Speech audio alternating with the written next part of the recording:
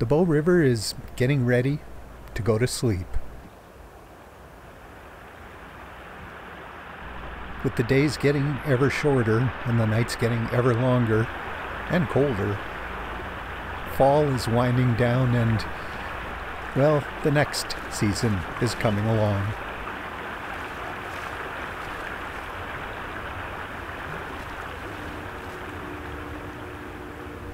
It isn't quite here yet, though.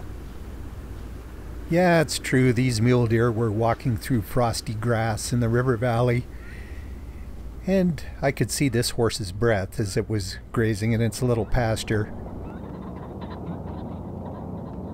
There was ice floating along in the calmer parts of the Bow, and it was dulling the copper hues of the sunrise. But the ducks were navigating around it just fine, and the geese, well, geese don't really seem to be bothered by much. There was frost in the low-lying areas, but, you know, it's November, so there will be frost. But the sun was strong and it was melting pretty quickly. I would have stayed longer, but the sound coming from the gravel pit across the river was just too loud.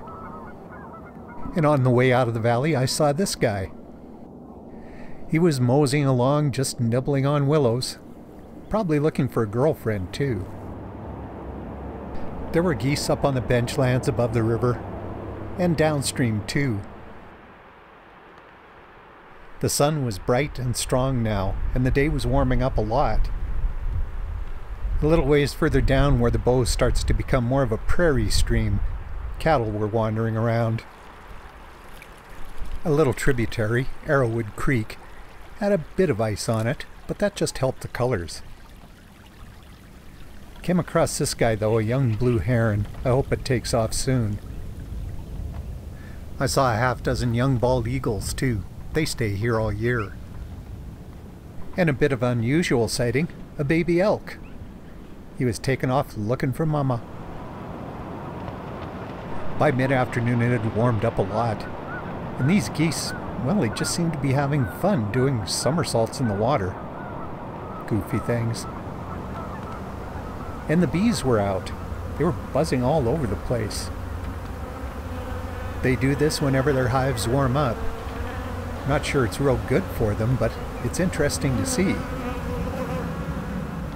The midges were out too, bouncing around in the warm air currents. This is what they look like, really slowed down. Such dainty little things. But no matter how warm the day turned out to be, and it turned out to be pretty warm, the seasons, they're changing. And it won't be long now until the Bow goes into its long winter sleep. But maybe not quite yet.